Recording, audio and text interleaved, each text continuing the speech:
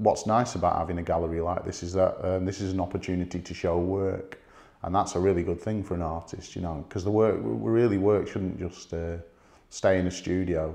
Painting can be something that you do and you get an awful lot of, I get an awful lot of pleasure out of doing it, fun, entertainment.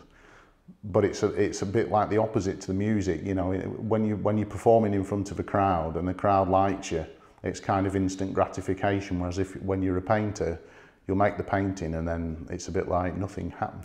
And if the chapel can do some of that, you know, the works get out there, people see them, that's a good thing.